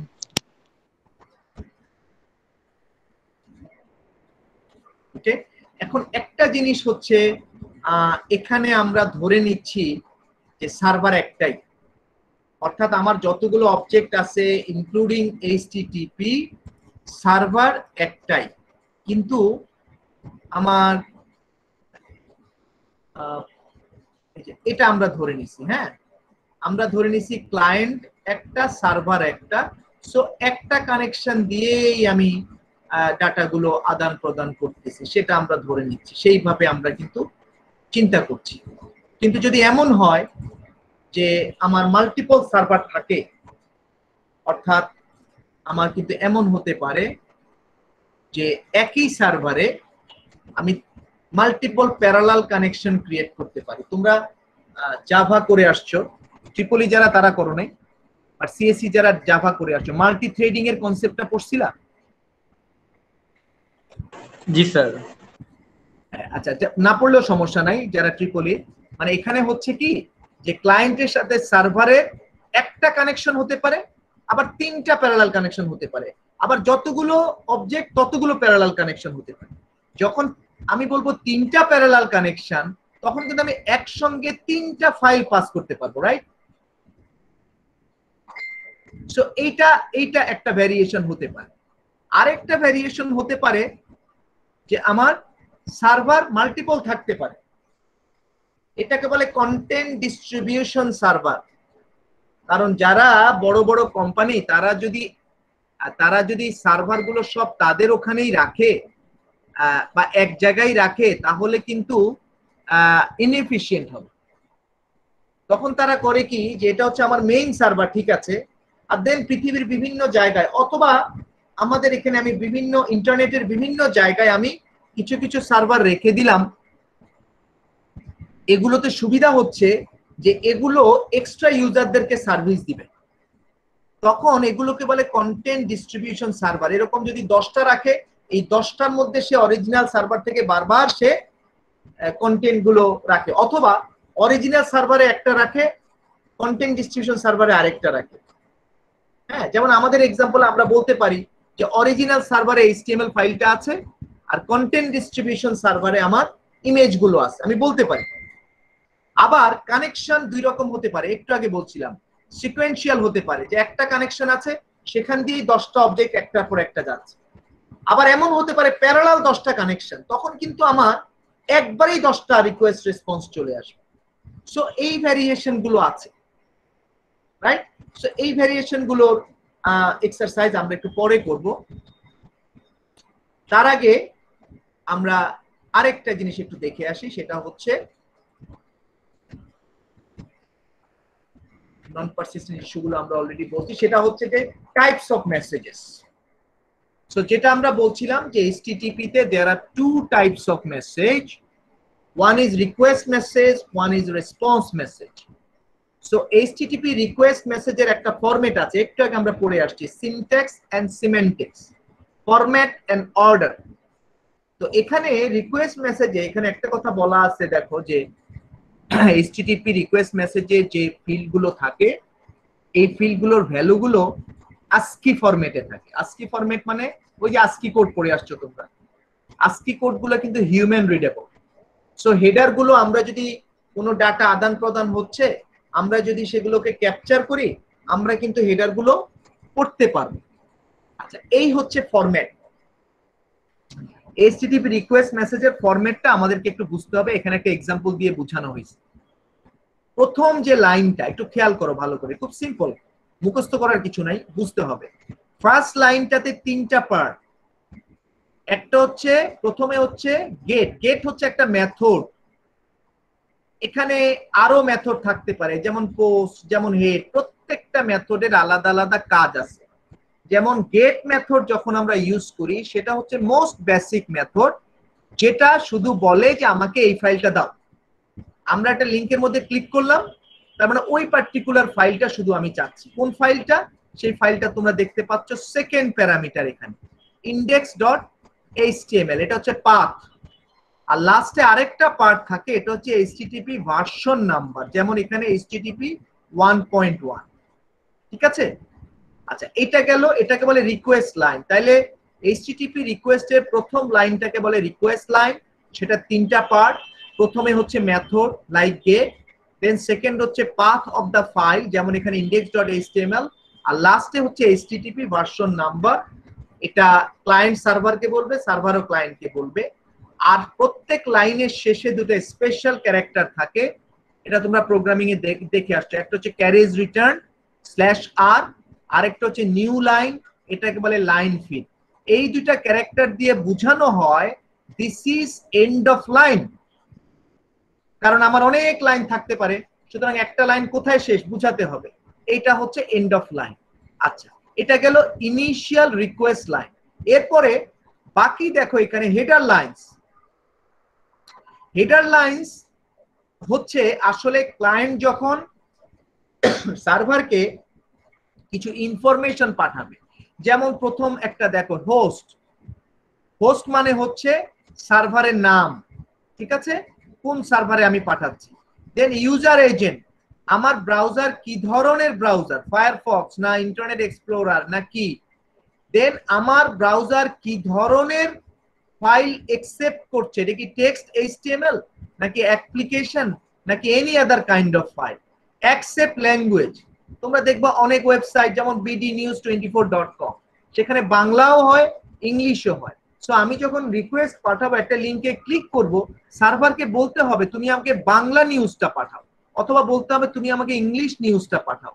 এই অ্যাকসেপ্ট ল্যাঙ্গুয়েজ সেটা ইন্ডিকেট করে। তো সবগুলো এখানে আমরা এখন বলছি না, আমরা বলছি জেনারেলি হেডার লাইন্স হচ্ছে ইনফরমেশন টু দ্য সার্ভার। ঠিক আছে, এটা 5টাও হতে পারে, 10টাও হতে পারে, 20টাও হতে পারে। এই কারণে এন্ড অফ মেসেজ বুঝাইতে হবে, অর্থাৎ সার্ভারকে বুঝাইতে হবে end of message. End of message বুঝানোর জন্য একটা লাইনে দেখো শুধুমাত্র ক্যারেজ রিটার্ন এবং লাইন ফিড যদি থাকে, আর কোনো কিছু না থাকে, সেটা বুঝাবে end of line. So this is the format of HTTP request message. এটা যখন সার্ভারের কাছে যাবে, সার্ভার তখন একটা রিপ্লাই পাঠাবে। এখানে যেটা বলছিলাম যে গেট মেথডের কাজ হচ্ছে বেসিক্যালি শুধু একটা ফাইল পাঠায় দাও, আর কিছু না। কিন্তু অনেক সময় আমরা হয়তো বা কিছু ক্রাইটেরিয়া দিয়ে দিই, যেমন আমরা যখন সার্চ ইঞ্জিন ইউজ করি আমরা বলি এই ক্রাইটেরিয়া ফুলফিল করে এমন মেসেজ পাঠাও, তখন ইউজ হয় পোস্ট। ঠিক আছে, তারপরে অনেক সময় হতে পারে যে আমরা ফাইলটা চাই না, আমরা ইনফরমেশনটা চাই, যে এই ফাইলটা লাস্ট কবে মডিফাইড বা এই ফাইলের ইনফরমেশন। তাহলে ফাইলটা ছাড়া যদি আমি শুধু ইনফরমেশন চাই, মেসেজ চাই, তখন হচ্ছে হেড। আবার আমরা ক্লায়েন্ট মেশিন থেকে যদি সার্ভারে কোনো ফাইল কপি করতে চাই, তখন হচ্ছে পুট। তো এরকম বিভিন্ন মেথড এখানে থাকতে পারে। আচ্ছা, এখন সার্ভার যখন রিসিভ করলো, একটা কারেক্ট রিকোয়েস্ট মেসেজ যখন রিসিভ করলো, তখন সার্ভার একটা রেসপন্স পাঠাবে। এটা হচ্ছে রেসপন্স মেসেজের ফরম্যাট। এগেইন এখানে দেখো ফার্স্ট যে লাইনটা, সেখানে 3টা পার্ট, এটাকে বলে স্ট্যাটাস লাইন। এগেইন এখানে রিকোয়েস্টের তুলনায় এখানে ভার্সন নাম্বারটা প্রথমে থাকে, বাট এটা যেহেতু সার্ভার পাঠাচ্ছে, এটা হচ্ছে সার্ভারের HTTP ভার্সন নাম্বার। এটা 2.0 হতে পারতো, 1.0 হতে পারতো, যে কোনো একটা ভার্সন। দেন দেখো একটা স্ট্যাটাস কোড থাকে, স্ট্যাটাস কোডটা এখানে হচ্ছে 200, আর স্ট্যাটাস ফ্রেজটা হচ্ছে এখানে ওকে। কেউ কি কখনো 200 ওকে দেখছো? এনিওয়ান? না স্যার। আচ্ছা, কেউ কি কখনো 304 এর এটা হচ্ছে মানে চেঞ্জ হয়ে গেছে, ডিরেক্টরি চেঞ্জ হয়ে গেছে, এটা আমি ভুলে গেছি ফ্রেজটা, বাট 404 নট ফাউন্ড একটু আগে বললাম, সেটা আমরা সবাই দেখছি। তাহলে এগুলো হচ্ছে আসলে কোড এন্ড ফ্রেজ। 200 ওকে তোমরা কখনো দেখো নাই, কারণ 200 ওকে মিন সাকসেসফুল। আর সাকসেসফুল হলে ব্রাউজার আমাকে ফাইলটাই ডিসপ্লে করে, সো সেই ক্ষেত্রে 200 ওকে দেখার কোনো সুযোগ আমাদের নাই। বাট এগেইন সার্ভারও কিন্তু কিছু ইনফরমেশন ক্লায়েন্টকে পাঠায় ইউজিং হেডার লাইন, এবং এখানেও দেখো প্রত্যেকটা লাইনের এন্ড, ক্যারেজ রিটার্ন এবং লাইন ফিড দিয়ে ইন্ডিকেট করা হয়। এখন কি কি ইনফরমেশন সার্ভার পাঠাতে পারে, কিছু এক্সাম্পল আমরা দেখতে পারি। যেমন ডেট, এই ডেটটা হচ্ছে যখন মেসেজটা পাঠালো সার্ভার, তখনকার ডেট। আবার আরেকটা আছে দেখো লাস্ট মডিফাইড, এটাও কিন্তু একটা ডেট ফরম্যাট, লাস্ট মডিফাইড। কিন্তু এইটা আসলে বলছে যে ক্লায়েন্ট যে ফাইলটা, এই যে দেখো নিচে ডাটা ডাটা ডাটা ডাটা, আসলে এটা হচ্ছে রিকোয়েস্টেড ফাইলটাকে র বাইট বাই বাইট সে পাঠিয়ে দিচ্ছে। এই ফাইলটা একটা MS ওয়ার্ড ফাইল হতে পারে, এই ফাইলটা একটা ভিডিও ফাইল হতে পারে, অডিও ফাইল হতে পারে। এই ফাইলটা লাস্ট কবে মডিফাই, সেই ডেটটা এখানে দেওয়া আছে। তাহলে একটা ডেট হচ্ছে মেসেজ কখন পাঠাচ্ছে, আরেকটা হচ্ছে লাস্ট মডিফাইড, যেটা হচ্ছে এই ফাইলটা লাস্ট কবে মডিফাই। দেন আরো কিছু এখানে ইনফরমেশন সে পাঠাতে পারে, সার্ভার কি ধরনের সফটওয়্যার প্ল্যাটফর্ম ইউজ করছে, যেমন অ্যাপাচে ইউজ করছে। দেন কন্টেন্ট লেন্থ হচ্ছে total size of the message including the header, এটা হচ্ছে 2652 বাইটস। কন্টেন্ট টাইপ অর্থাৎ ফাইলের টাইপ কি, সেটা ব্রাউজারকে জানানো হয় যাতে ব্রাউজার সেটা ডিসপ্লে করতে পারে।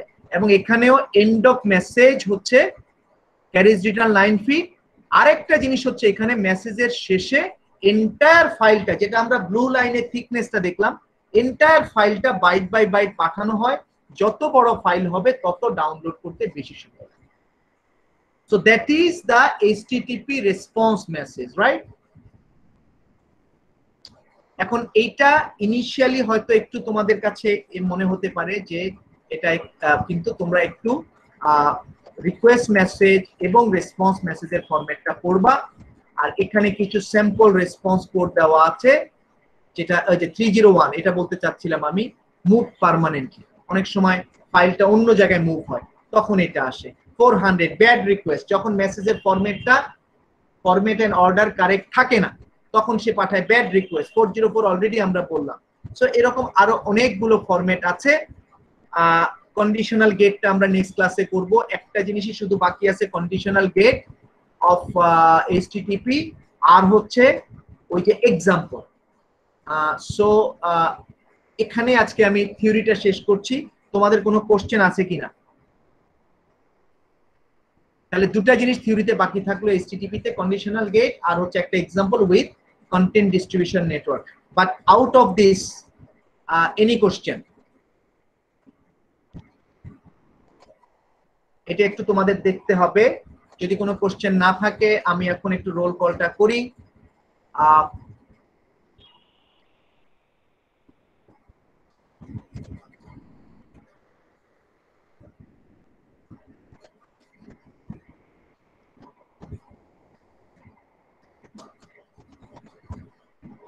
আশিকুল ইসলাম, সবাই একটু অ্যালার্ট থাকো, আমি খুব দ্রুত রাখতেছি। আশিকুল ইসলাম,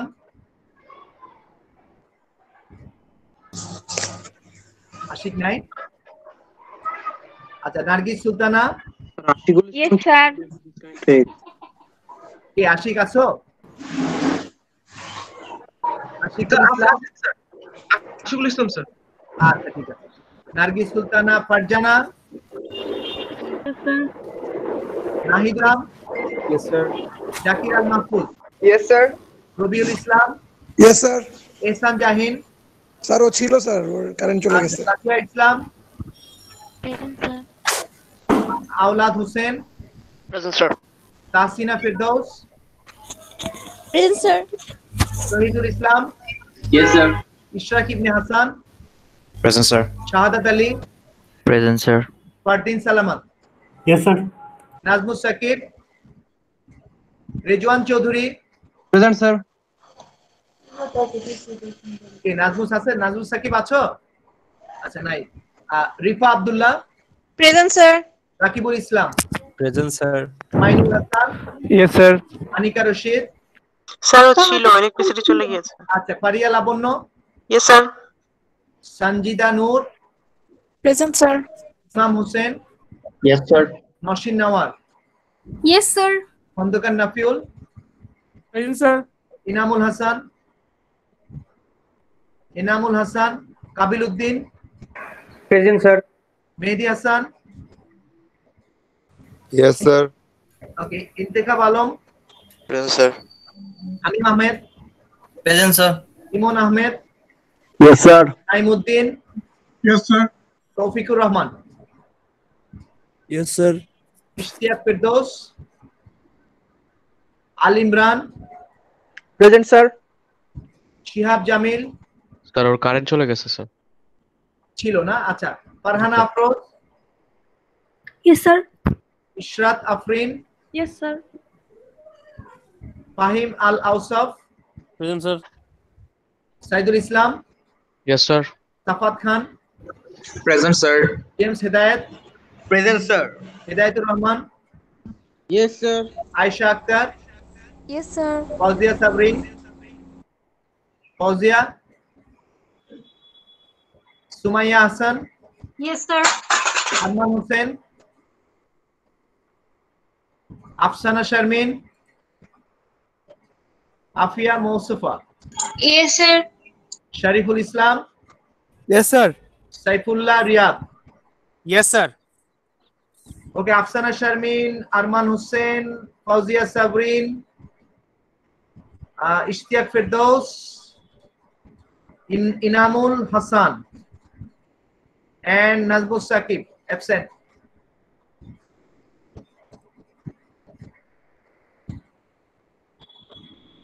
স্যার লিভ নিব? Okay, you can leave. Thank you. আসসালামু আলাইকুম। নেট রেজিস্ট্রেশন করা হয়েছিল, আগের অ্যাটেন্ডেন্স গুলো দেওয়া হয়নি, আমি মেইল আচ্ছা করছিলাম। আচ্ছা, এগুলো যারা মেইল করেছো মেইলগুলো রাখো, আমি